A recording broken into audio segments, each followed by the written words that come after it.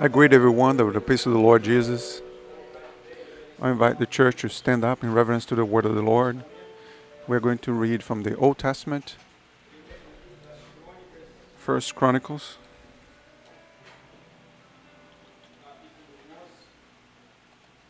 chapter 11. First verse, First Chronicles, chapter 11,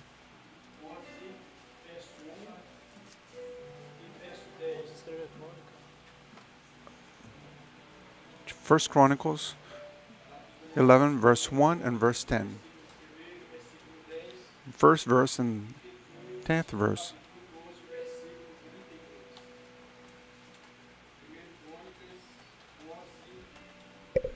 First Chronicles 11, verse 1st and 10th.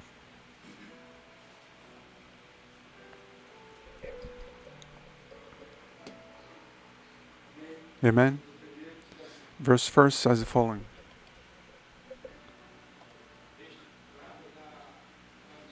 The text speaks of the anointing of David when he was appointed to be the king. Then all Israel came together to David at Hebron, saying, "Indeed, we are your bone and your flesh." Now verse 10 says the following. Now these were the heads of the mighty men whom David had, who strengthened themselves with him in his kingdom, with all Israel, to make him king, according to the word of the Lord concerning Israel. Now, chapter 12, verse 32.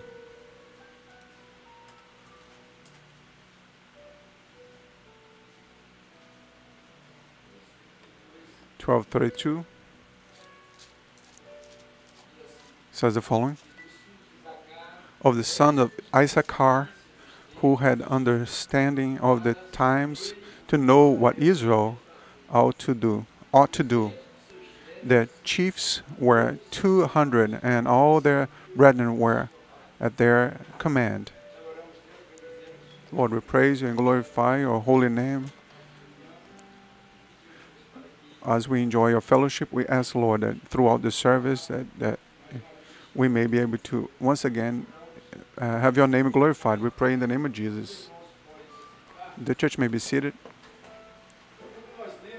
When we read chapter 11 and chapter 12 of the book of Chronicles, we'll see the description of what is and what represents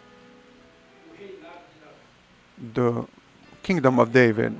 And David, for us, and what he didn't fail in the presence of the Lord, he is a symbol of our Lord and Savior Jesus Christ. So here is the description of the work of the Lord, the plan of the Lord for the life of Israel, and also for our lives, for the life of the church. And the word says that, and already in the first verse, it already speaks of a body.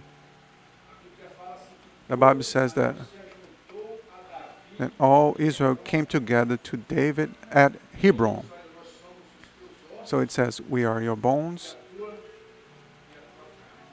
and your flesh. So they were all connected. They were all united. They were all in fellowship with the kingdom of David. And more than that, they had fellowship with one another. We are your bones and we are your flesh. We are the body, in other words. And you, David, is the head of this body. And that's what God wants to see in His church. That we declare that we are the body of Christ and Jesus is our head. Jesus is our Lord. Jesus is our guide. Because all of those men, they were guided by David. And what is interesting in the kingdom, David, already going ahead a little bit, is that he never lost a battle. He never lost a war. And when we see in the New Testament a verse that says the following: because we are more than victorious. So all of those that were in the kingdom that David, that gathered with David, they were all victorious. And my brethren, the Bible speaks of many men, noteworthy men, amazing men. It speaks of a group that existed there, where they would take a stone that would put on a sling, and at a certain distance, they would put a string of hair, and those men with the sling were able to hit the string of hair. So we can see the dexterity, the competence, the training that those men had in order not to miss the target. And we have a target. And who is our target? The Lord Jesus. Looking towards Jesus.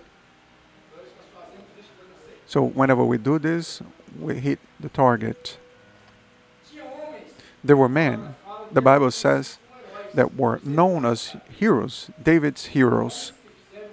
Men that had done deeds that were extraordinary, noteworthy men. The Bible says that David had 37 heroes, 37 valiant men. And amongst those 37, there were 3 that stood out amongst all the others. And it's written in the book of Chronicles, and it's also written in the book of Samuel.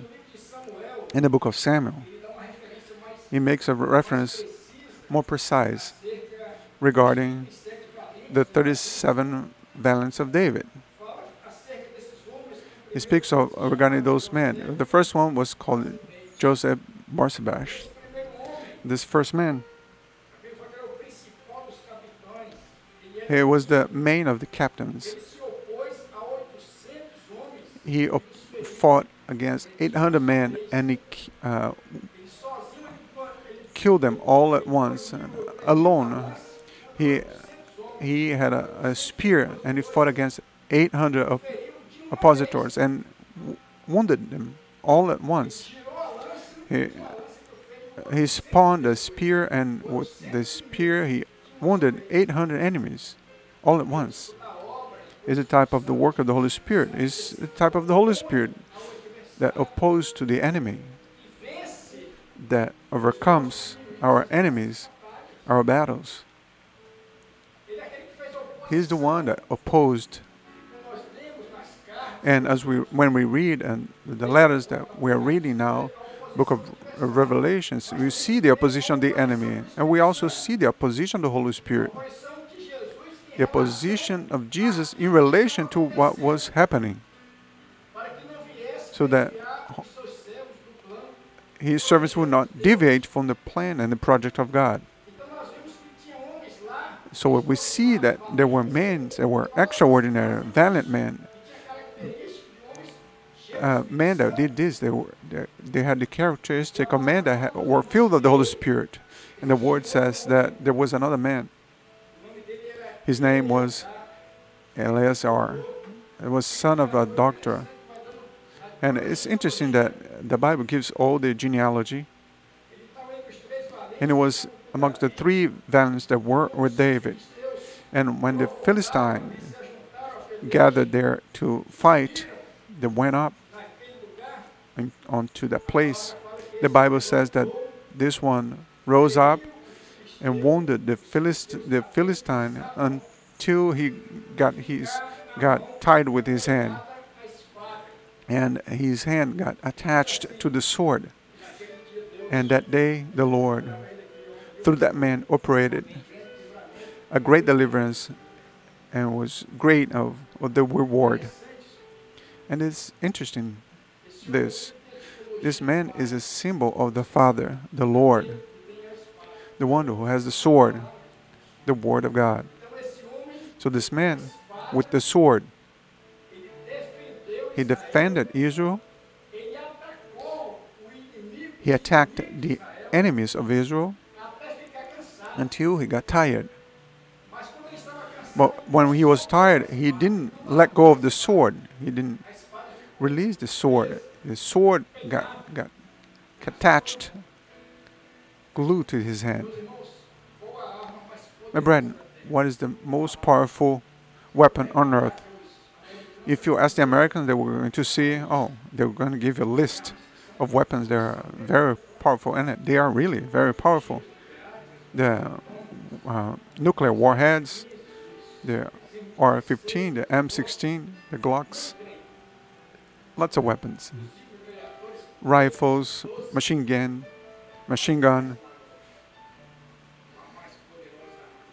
But those are not the most powerful weapons in the world. The most powerful weapon on earth, do you know what it is? It's the Word of God. And that man with the sword, and we know that the sword is the Word of God. The shield of faith and the helmet of salvation and sword of the Spirit, which is the Word of God. And with the Word of God, he overcame all his enemies. He was victorious against all the enemies. He got tired but never let go of the Word. And when we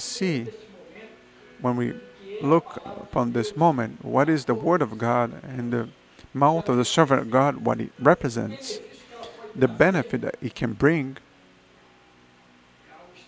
it is something amazing. David himself, when he went there to fight and defeat the giant, what was the weapon that he used? The Word. You come with me, swords, but I go against you on the name of the the Lord of hosts. And David brought the Word of God that brought victory for David and his people. So the Word of God was inside of the heart of David. In Psalms, David said, I kept the Word in my heart, and at the right moment, and left his heart, went through his mouth, and hit the opponent, and gave victory to David and his people. When we come here, we pick up here an example of Paul in the New Testament. Paul in the New Testament, he says the following, because I have surely, I know that the affliction of the present moment will never compare to the glory that will be revealed to him. And later on, Paul himself in the book of Romans, he says the following, because I'm sure that nor death, nor life, nor the hosts of and the present and what is to come, nor the height, nor the depth, nor the angels, nor the creature can separate me from the love of God. Paul was tired. He got anguished. He saddened. But he never went astray from the Word. But I have, I'm sure, so he had a conviction. He had faith. He had a guarantee that God was going to deliver him. That God was going to take him out of that situation. That God was going to give him the victory. That God would never allow him to go astray from the great project that God had for his life. Sometimes you get tired. And it's natural of men to get afflicted. And it's natural of men. But man can never let go of the Word of God. Man can never give up on the plan, the project, and promise of God for his life. That's why this man, they battled, and got tired, but he never let go of the sword. He never let go of the Word of God. And later on, the Apostle Paul says the following, I fought the good battle. I fought the good battle. My brethren, this is a good battle. All the affliction, problems, and difficulties, they are a good battle. They are an opportunity that God gives us to be able to achieve victory through His Word. It's an opportunity that God gives us so that we can see that He is with us. The Lord of hosts is with us, and God of Jacob, our refuge and fortress. And this assurance and conviction that man had, he opposed against a large number of people, and He overcame all of them. Many enemies rose up and he overcame each one of them because he had a word.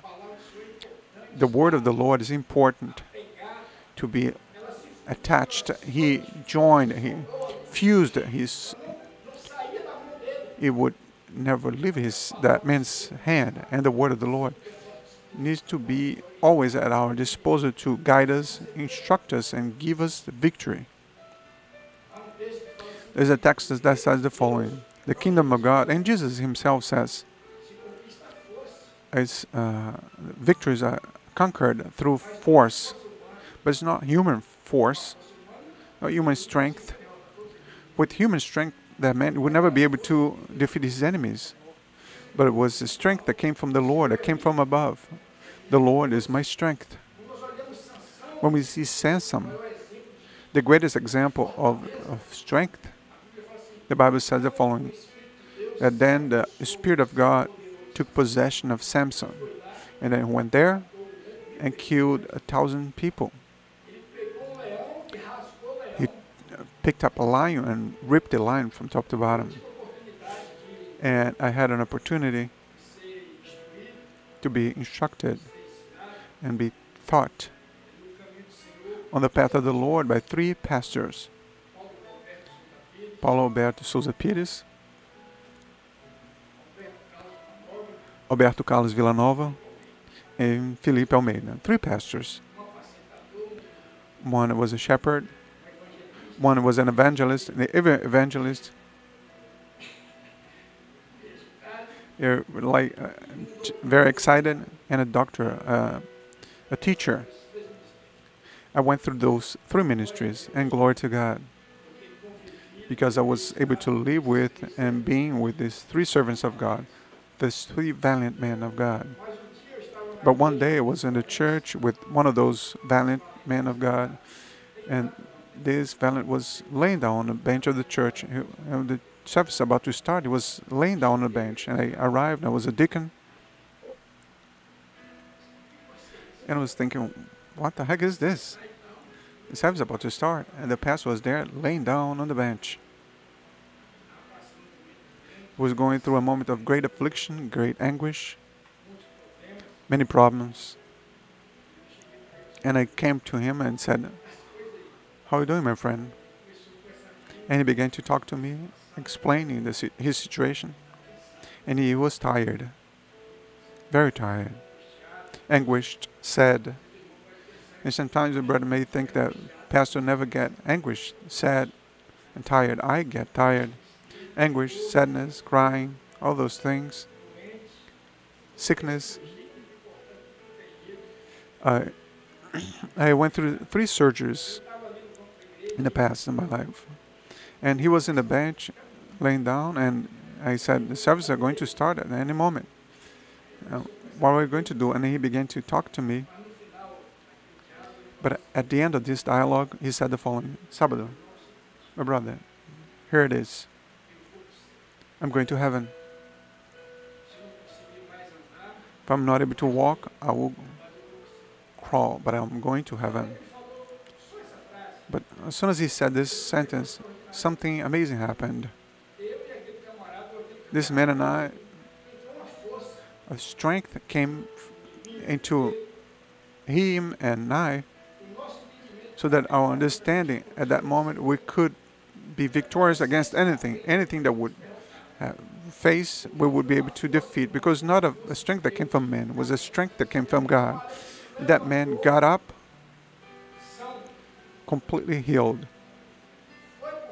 went to the pulpit there, preached a message, a wonderful message, and the whole church cried and praised the Lord. So it was the assurance. He was tired, he was anguished, he was tired, but he never let go of the sword. I'm sure the affliction, the present moment, cannot compare with what awaits us in heaven. So the word was attached to his hand, and Lord at that moment gave him strength. And as Paul says, I know that not even death, and if the death came there, I would be able to defeat it. I had strength for that. If the angel came that was not from the Lord, we would be able to give it a beating. He would be leaving that place humiliated because he was strength from the Lord. So we see this in the word of the Lord, in the life of those amazing men. Sama. The Bible says that he defended a field filled with lentils, field filled with food. He defended alone. He was able to defend the entire field because a field would feed the servants of the Lord, the children of Israel. And we see this in the person of our Lord and Savior Jesus Christ, that he alone defended the field of the Lord when he went there to the cross of Calvary.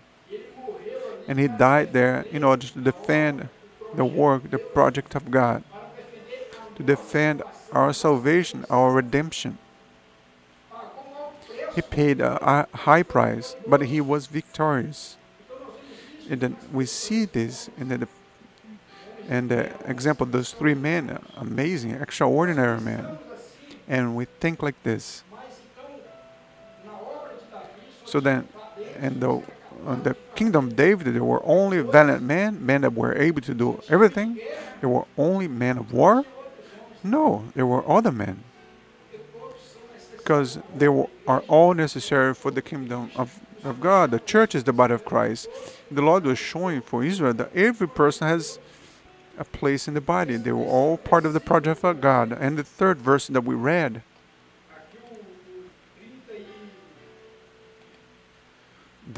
verse 30, Chronicles 30. Let me find it. 12:32. Speak of this Sunday, Issachar. The Bible doesn't say that they were valiant, that they did great, amazing deeds, that they defeated 1,000 or 800, that they defended and that they opposed to anyone, that they were victorious, but it speaks of something interesting. The Bible says that the sons of Issachar were wise in this understanding of the times. They were there to discern time. It is interesting. Discernment is one of the spiritual gifts, wisdom, knowledge, gift of curing, discernment of tongues and interpretation. They were there to discern time. So there were valiant men, valuable men, men that defended the flock, men that attacked, men that were used to give victory to Israel, men that were able to protect the food, to preserve the word of God, the project of God, because the food gives strength to man. The Bible speaks of a man called Elijah. He was a little discouraged, was a prophet of God. The Bible says that an angel went there and gave food to him and said, with the strength of this food, he walked 40 days and 49 until he went to Horeb, the mountain of God. So there needs to be the valiant to defend the food, the word of God, the revealed word, the plan, the project of God, and the kingdom of David. All those things existed, but there were also men that were who had understanding of the times. What does it mean? The Bible says that there were 200 men. When we speak of two, we speak of fellowship. There were 200 men that were in complete fellowship with God. But two is fellowship, right? And zero is the type of man. 0 and 0 is 2 zeros. So they were with fellowship with God, but also with fellowship with men, with their brethren. They were in the light, they were in the revelation. The Apostle John says this in the first letter of John. He says, if we walk in the light, in the same way that he walks in the light, in fellowship with the brethren, the blood of Jesus purified us from everything. So those were men, and the Bible doesn't say their names. but those were men that were part of the kingdom of Israel, men that were in fellowship with God and fellowship with all of those that participated in the kingdom, and those men that were there to discern time. And the work of the Holy Spirit is necessary that we have these brothers and sisters to discern time. We are living the time of that's called time called soon. We're reading of the letters, the Revelations, Ephesus, Emerging, Pergamos, Thyatira, Sardis, Philadelphia, Laodicea. And when we read the letters, it says that whoever has on the right hand the seven stars, the first and the last sword with two edges. In the last letter, it says the following: I am at the door and I knock. And if in the work of David there are not men like those sons of Issachar to discern this moment, to give the alert so that the people get ready, they will never be victorious in the battles. So we see here that the sons of Issachar, they had dexterity in science. They were men that were able to discern the time.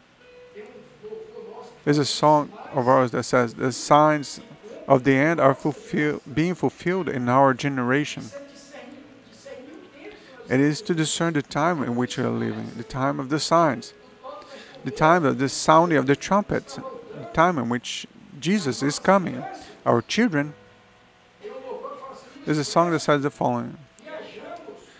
There's a song that says, in the express train where we travel, and it's at the time of the departure. So there is a discernment regarding the time in which we are living. And the Lord has used men and women at this moment. They are nameless, they are anonymous, but they are being used by God to show the church the time called soon, the time in which we are living, the time of our departure. And it says so that Israel would be able to know what to do. My brethren, we're being instructed and taught by the Holy Spirit that has been sent to His servants to the things that are about to happen, like what is written in the book of Revelations. And it is interesting that those men, they were delivering the word to the people of God, to the children of Israel, to those that were in the kingdom of David, in order for them to know what Israel needed to know, needed to do. And the word says that everyone, look how it is written, that all of them, they followed his word. David was the king. He had their valiant men that discerned the time. And these people that discerned the time, they instructed the people. The entire people followed the word. Why did all the people follow the word? Because it was an instruction of God to the entire people. The whole people accepted because it was a direction of the Holy Spirit to Israel, as it is today a direction of the Holy Spirit for the church. All the teaching that are being transmitted about the time called soon, the moment of that is soon to come, the letters of Revelation were instructing and alerting the church for a moment that we have been waiting for a long time, because our salvation is closer. That's what it says in the word of the Lord. The word says, I tell you, knowing the time, because it's time for us to wake up from the sleep, because our salvation is closer. So then the people, they heard the word that was discerned regarding the moment in which they were living, and the whole people there, they followed the word that was being proclaimed so that they would get ready. My brethren, we are living this moment. We don't know the day or the time, but we know that the signs are out there showing it's a time called soon, the time of the rapture of the church. And today, the Lord has been doing this.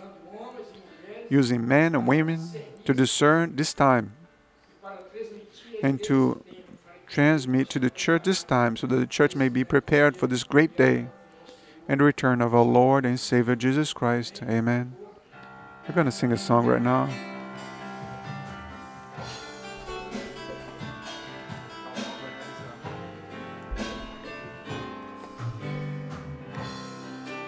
Uma obra.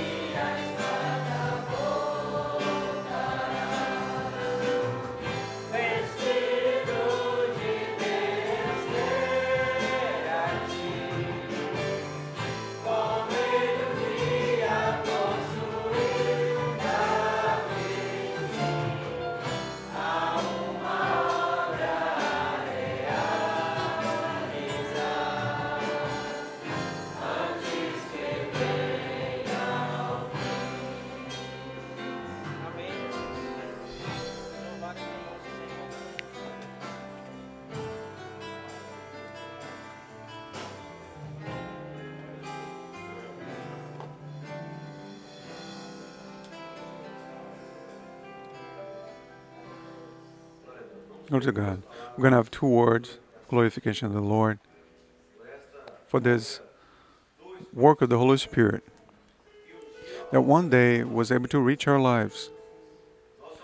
We are privileged because the Holy Spirit has freedom to operate in our midst. The Holy Spirit has freedom to flow, to act, to govern our lives. And for us, it's a great gift from the Lord that we are part of this kingdom. We're not part of the Church Maranatha, but we're part of this kingdom that is growing, that is expanding every day more and more. Because the work is of the Lord. We're here because the Lord one day called us, was able to reach us. And for us is a moment of great joy. This month we are working for the work of the Lord throughout the world. The countries that the Lord is also able to reach, the churches. So we're going to have 2 words of glorification to the Lord. Lord, I want to praise you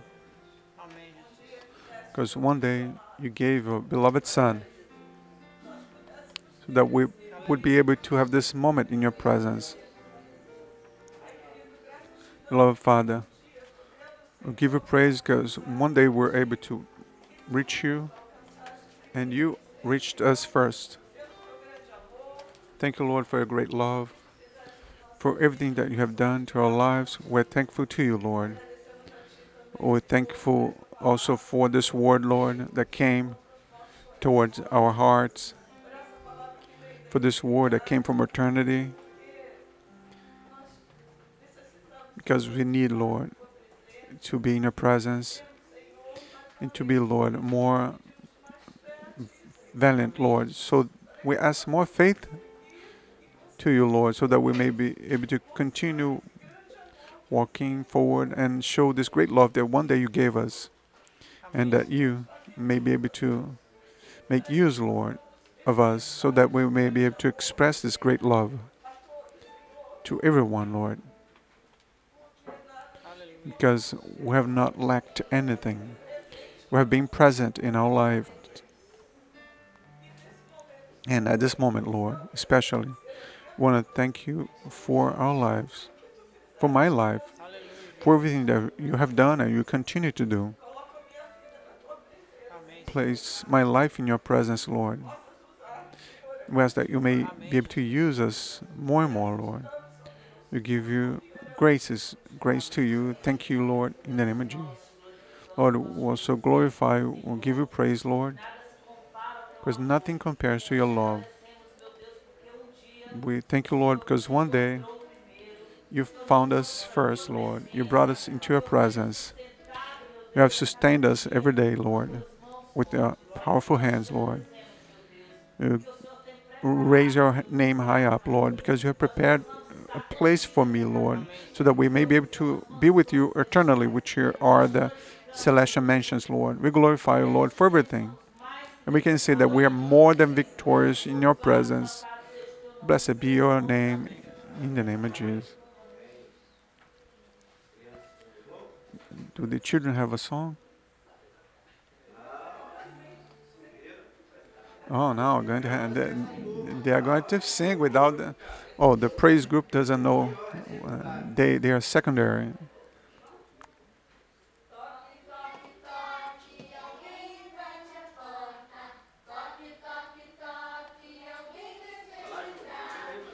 Go, Jonah. Figure stuff out, Jonah. Amém,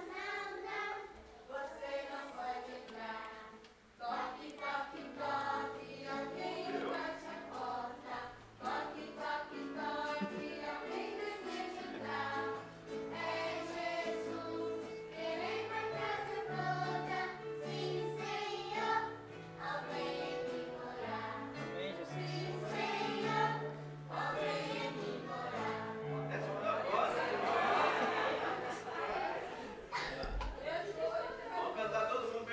Now we're going to sing everything, everybody together with the church.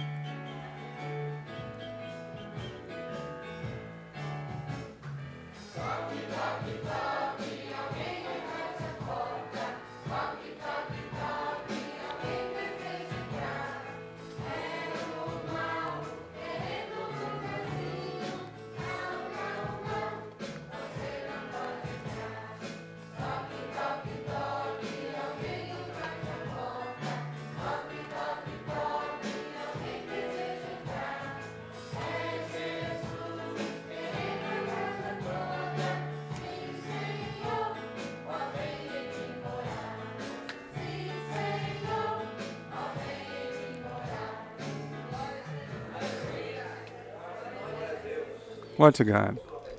We'll stand up. Who wants to pray? Of the children, do the children want to pray? Microphone, John. Without microphone, they don't pray.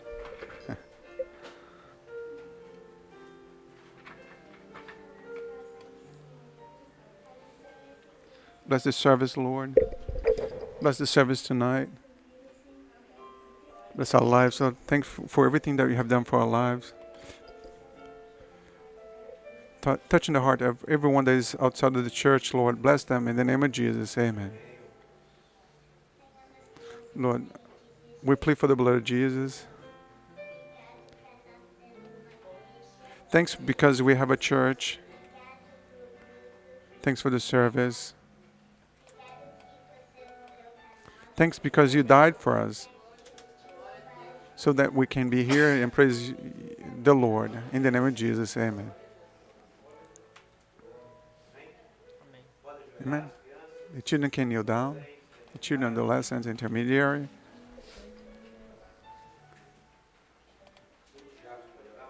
One of the deacons will pray. Lord, give deliverance, physical health, spiritual health. We ask that you may be blessing your little servants to light up the path of salvation. For the homes that are broken up, use them for salvation, wherever they don't have.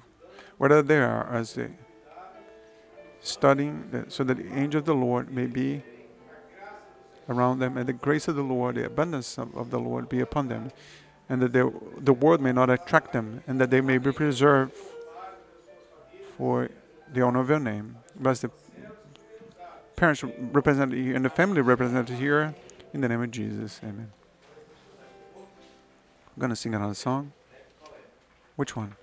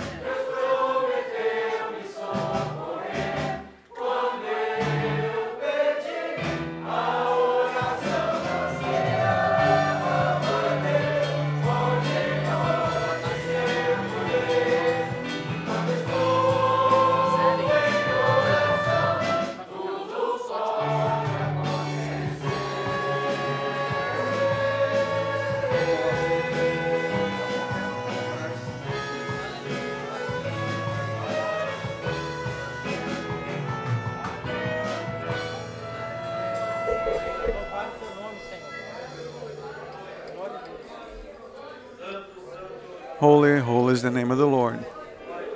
Lord to Jesus. Lord to God.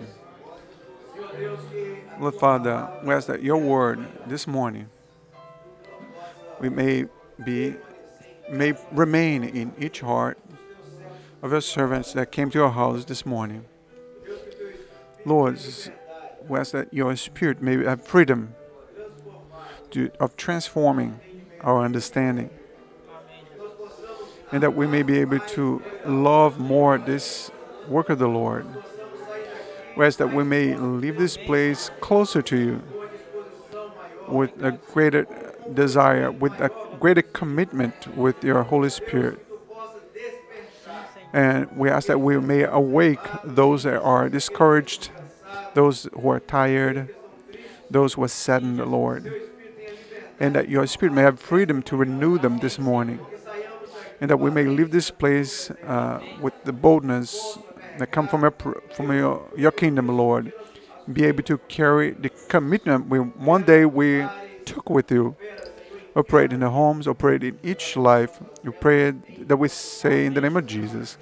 In your name we say that the wonderful grace of our Lord and Savior Jesus Christ, the love of God, our eternal Father, the sweet and tender consolations and gift of the Holy Spirit be poured out upon us now and forevermore. Amen.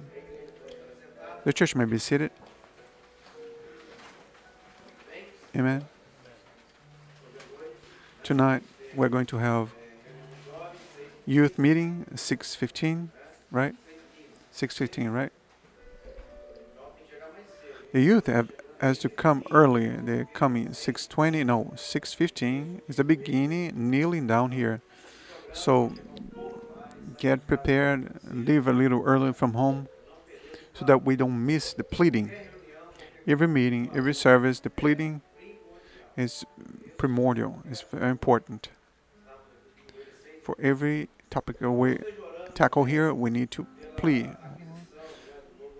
We ask the brethren to continue praying for the acquisition of the location. The negotiation. No. Okay.